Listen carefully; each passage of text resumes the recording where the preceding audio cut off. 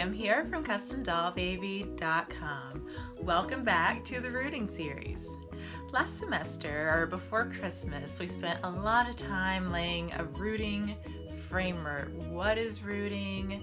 What is meant by micro-rooting? How micro-rooting works and why it works, on what materials does it work.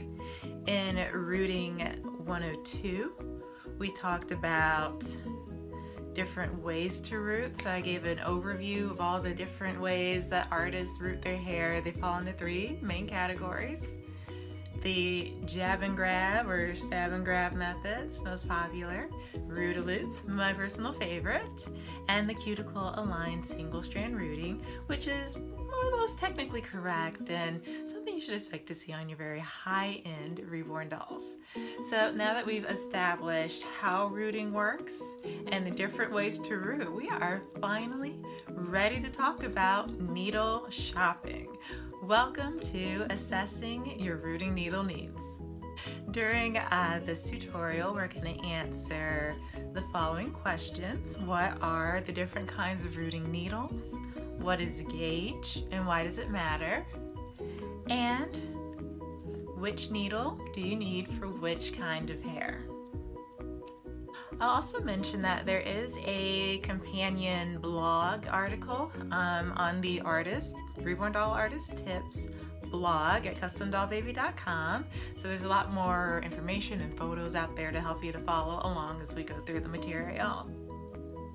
So, in Rooting 101, we talked about how rooting works, specifically what a rooting needle does.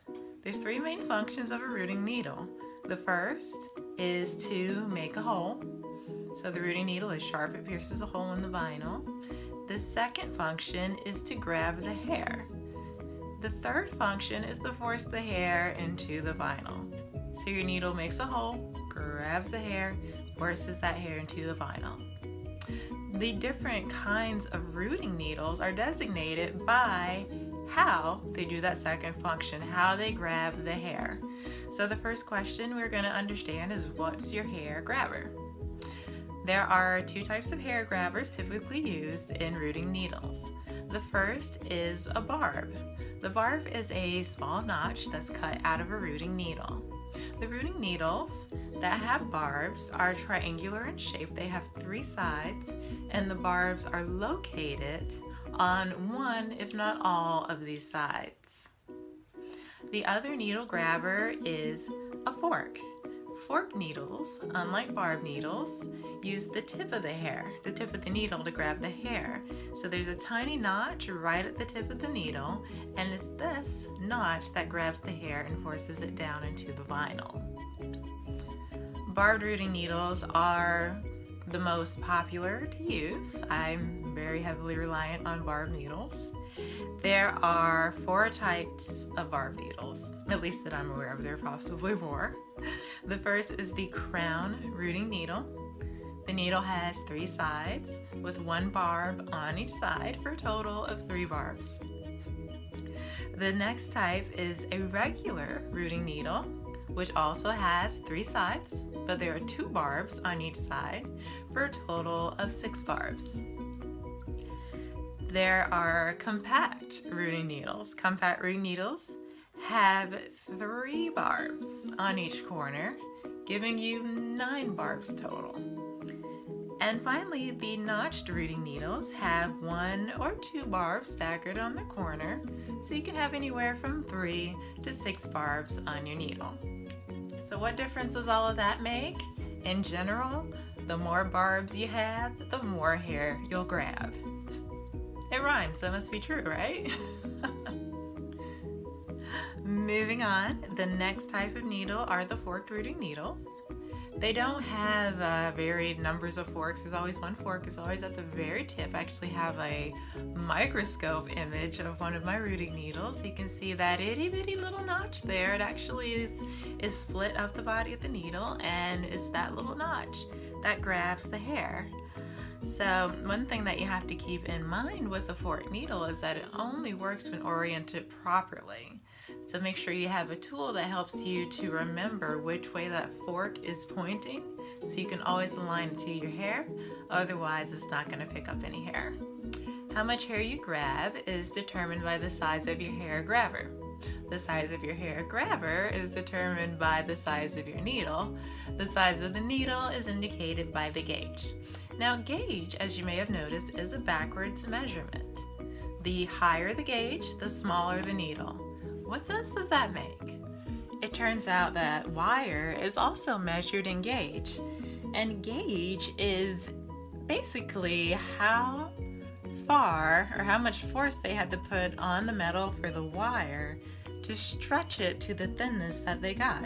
So what I have here is a headband. It's a plain elastic headband, and you'll notice as I pull the bottom of this headband, it gets skinnier compared to where it started. So I have to pull really tight to get it really skinny, and not so tight to make it thicker. So that's the same idea with gauge. The harder you have to pull on it to get that width, the higher the gauge.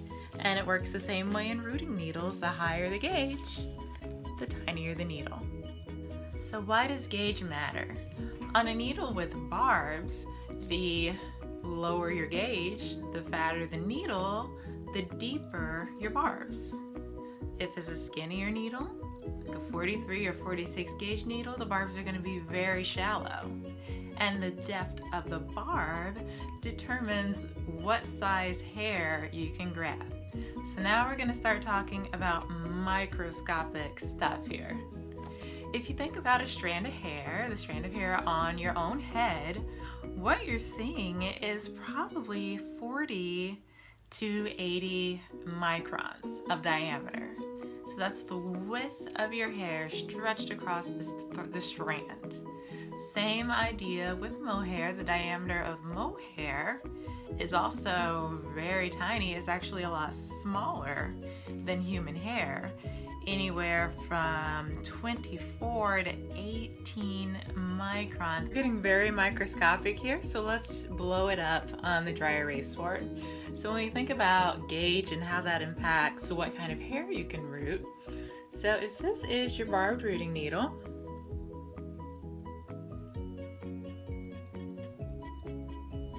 okay, and that's the barb has a depth to it. On the Bountiful Baby website, sometimes they'll actually indicate the depth for you. So, for example, a 38 gauge needle has on average a barb depth of 70 microns. However, a 42 gauge needle, which as you recall is skinnier, smaller, is going to have a barb depth of 20 nanometers. I'm sorry, microns. So if this is a 42 gauge, the distance from here to here is going to be 20 microns. Now, hair also has a diameter to it. So if you think of a strand of hair, if you're looking at the cross section of that hair, the diameter varies by the donor. So human hair, as we were saying, is anywhere between 40 to 80 microns. Whereas wool and mohair is anywhere between 30 to 17 microns. This is super tiny. So, if I've got my 42 gauge needle with my 20 micron barb and I want to root me some human hair, I'm going to have a really bad time with that because I've got a barb of only 20 microns that I'm trying to put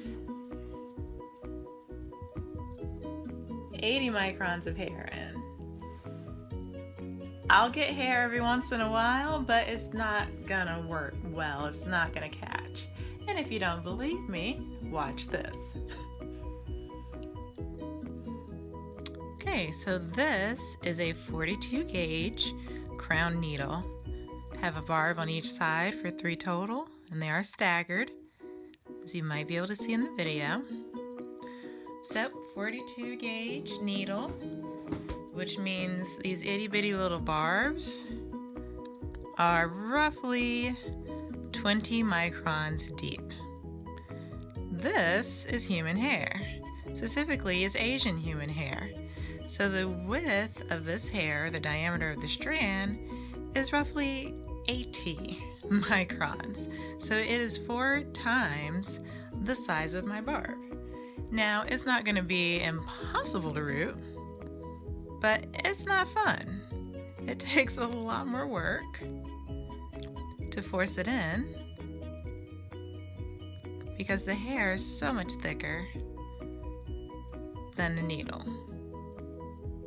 Contrast that with this yearling mohair, which is a lot smaller hair diameter. And now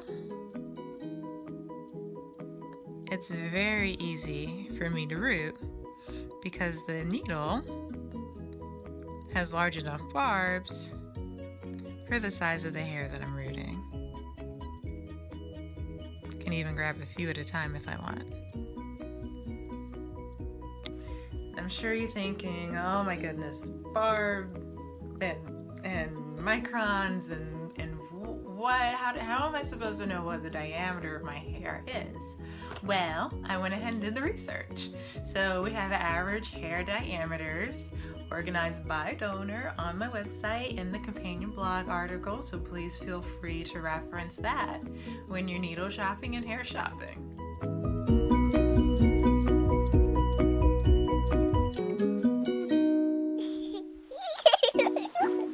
Ha ha ha ha!